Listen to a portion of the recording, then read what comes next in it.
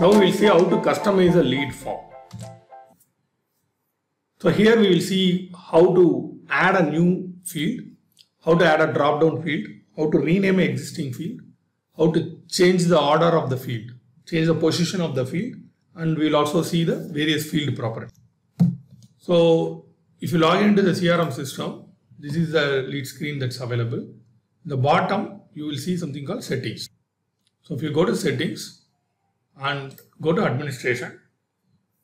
So if you are logged in as an admin user, then only you will see this. You will have something called field customization here. This is how here you can change the way you can create a new field, or you can change the existing fields, or you can change the properties. All these things you can do it here. So we will see everything step by step. The first requirement for us is we will add a new text field called city. Right? So what we will do, we will take city. Okay, we will create a new field name called city1. Okay, and then it's a text field and which group. Okay, I will show you the lead screen. This is the existing lead screen. This is what is called group. There is a group here. You have one field here, this group, right? So lead info is one group. We have some set of fields here. There is another group here. So basically all the fields are categorized into the groups. So if you see here, so now where the city has to be added. So let us add this in the lead info. This is the right place, right? So what we will do, we will add it in the lead info. So we will add a name called city1. So I'm just giving the name as city1. So we will see prominently there. Is this a mandatory field? So we will make it mandatory, which means whenever you create a lead, this city1 has to be entered. So is needed for mass edit. So if you see here, so there is something called the mass edit, right? So if you go here, these are all the fields available in the mass edit. You can change the source or all these things. Now this particular field city1, whether it has to come into mass edit, if you add here, it will come into mass edit here. So we don't need this in mass edit. Then there is something called search mode. So if you go to search, so basically you have these many fields in the basic search, and then you have a lot of fields in the advanced search, right? So now whatever new field you are adding, whether it has to come here in the search, whether it has to come here in the search, that we will check here. Yes, we will put it in all the search. You want it in the basic search, then it will appear only in this part. Right? So now we will put it in all. No means it will not appear in the search at all. So need in lead automation. So do you want this city, if you are capturing the city from the external lead like Facebook or Google or your landing page, then this field, from there it will come and get stored in the CRM. Here in this scenario, for our scenario, we don't need it in the lead automation. We are just trying to create a new field for the user to manually enter. So we will keep the column with as default. Now let us press save changes. So now we will go to the leads and we will try to create a new lead. Now if you see here, see we are getting something called city1, which is what we have created there. And if you go to search, you will see city1 here, and you will see the city1 here also in the advanced search. So now we have created a field, we have added in all these places, right? So we added a new field and we have put it in all the places like mass edit, search, lead automation, all we have learned now. Now we will go to the next part.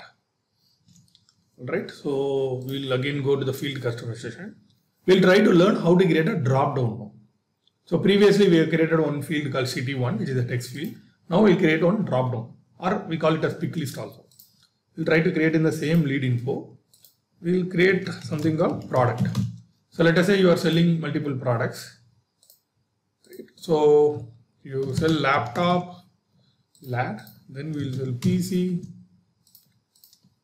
Let's say you sell server. So we can add multiple things and you can change the order which has to come. Server has to come first or whatever you can change like this. And again the same properties like whether it's mandatory, it's needed in mass edit, and all these things you need to fill. And then you can press save. Do this.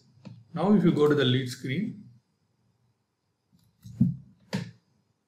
Let's go to the lead screen and we will press add now. If you see here, you can see the new drop down that we have created, laptop, PC, server, it has come here. Same way, it has come in the basic search also. So now we have seen how to add a drop down called product, which is laptop or PC. We will learn the other parts, how to rename a field, how to move the field, change the position. So go to lead, administration and field customization. Now let us see how to rename this particular city 1, right? So to rename, just press edit. Now you can change this to city 2. You want to change, you don't want to make it mandatory, you can do whatever changes you want, and now the changes happen, it becomes city 2. So you want to hide this field. Let's say we want to hide this product field which we have created. Just press hide. So now this field will be hidden. Same way, let us say the city is in the last, is a last field in that group. So we want to just move this one level up. We can move like this. You can put it in the top also, or you can put it in the bottom. Like that you can change. Same way you want to change the group name also. You can go and change the group name like this. This column layout means how many columns should come into that group also you can change. Let's say this is one sample, right? So here in the lead info, basically it's a 2 columns, right? This is one column, this is one column. So this is basically a single column, which means you will see a large field like that. So now here we have kept it 2 columns. You can make it 1 column also if you want. This is how you rename the group. Show default means, so this is the default view. So there are certain groups that is not used frequently. So what you can do, you can remove that show default. So it will get hidden here. So only when a user press this more detail, you will see this type of fields. Now normally the system fields are fields related to marketing data that is not required in the day-to-day data entry. So you put it in the non-default, so it will go into this more details. That's a usage of this show default. So now we have learned how to rename a field, how to hide a field, how to change the position of the field. All these things you can do. So this is how you can change various things in the lead.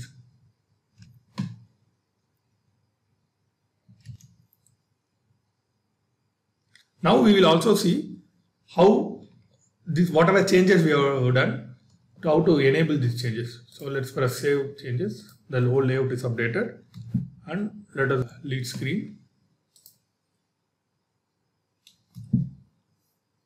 And we will open up a new lead. We'll see what are the changes. So we have seen the city 1 we have renamed to city 2. Here we had a product which we have changed.